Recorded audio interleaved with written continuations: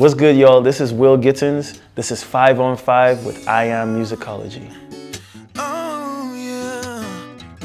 What got me into music is my father, really. My father, shout out to Sterling Gittens. He is a singer, songwriter, musician, and just him being in his prime in music is when I was growing up.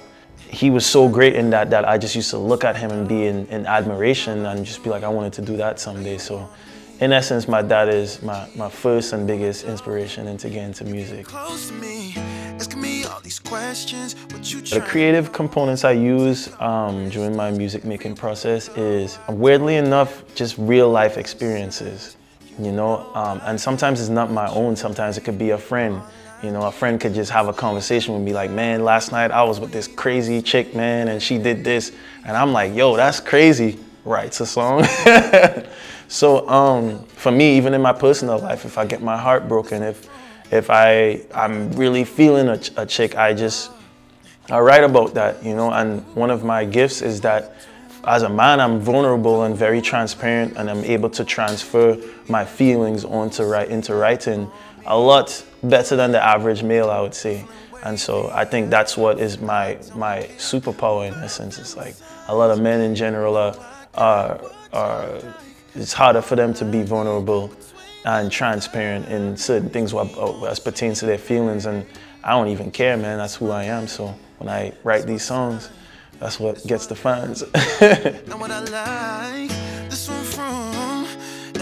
So Zodiac, how did that come about? It started off, I was moving from Atlanta to LA, and because of anyone knowing in 2020 when the pandemic was happening, it was very improbable to move anywhere. You know, LA, we thought it was gonna be, oh, we move from Atlanta, go stay in Nashville for about a week or two so that we could find a spot and then, you know, say travel to LA, but it ended up being 2-3 months. So I was in my parents' house just chilling, you know, and I just was in my mom's, like, the little foyer area, and I was like, let me just come up with a jingle. And I came up with it in 5 minutes. You know, this is my age, this is my son, this is where I live. And I was like, all right, that's kind of cool.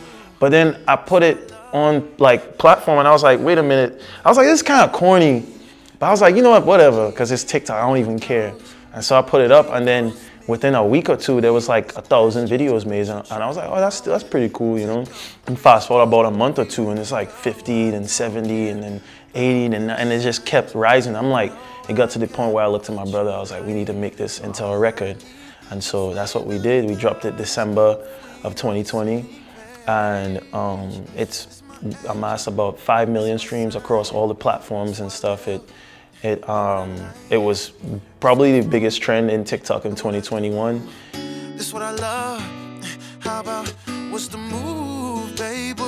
My thoughts on being an independent artist is, for the most part, positive. The freedom to release what I want to and when I want to is still the most, like, freeing and important thing for me. You know, I'm from so many different places, so my versatility is something that I take pride in and something that a lot of my fans like about me. You know, you could get an R&B song, you could get an Afro-island type song, or you could get a pop song or acoustic, you know, and there's so many different layers to my musicality and my artistry. If I was with a label, they would have been like, hey, nah, bro, you're gonna have to stay right here.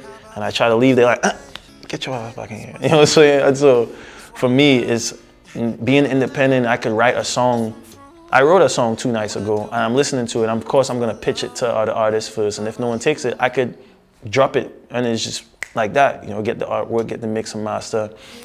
The downside of it is that, of course, you talk about the monopoly in the music industry, or the labels now, instead of beating Spotify and these other apps, they have to partner with them and get their stakes in there. And so if there's 100 slots to get your song heard, these labels fill up all the slots. So it's kind of makes it an almost impossible task for an independent artist to break through, even with hit records. There's a lot of artists that's cracked the code. You know, people talk about that Russ guy all the time, and you know, but it hasn't been a male black singer that's really pushed through the independent world, like outside of like a Brent Fires. But I'm talking about an artist that doesn't have any major label association, you know, and so that's something that I am going to change the game in, and I already know that.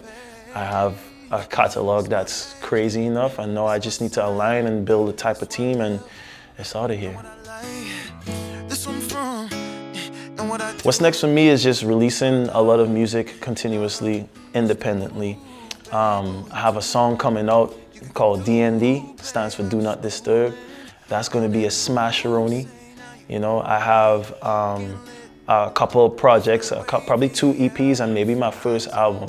Just in general, just expect to get a lot of music from me. A lot of releases, songs that I've wrote for other big A-list artists. And I can't really disclose the songs yet, but just know that I have some exciting things coming with some of your favorite artists. You could find me at Will Gittens, WILLGITTENS, and that's everything, you know, at Instagram, Twitter, Facebook, TikTok, everything. Bless.